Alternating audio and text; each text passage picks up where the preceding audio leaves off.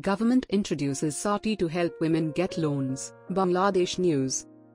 As part of the government's financial inclusion objectives for women, the government today inaugurated the Sathi network, which aims to include a woman entrepreneur for delivering financial services in every union digital center. The network, which is part of the ICD Division's A2I program, started with 100 women entrepreneurs who would offer agent banking and mobile banking services in the centers. There are already 8,400 union digital centers that provide one-stop digital services to rural residents. According to an A2I research, most women in the nation prefer to get financial services from women rather than males.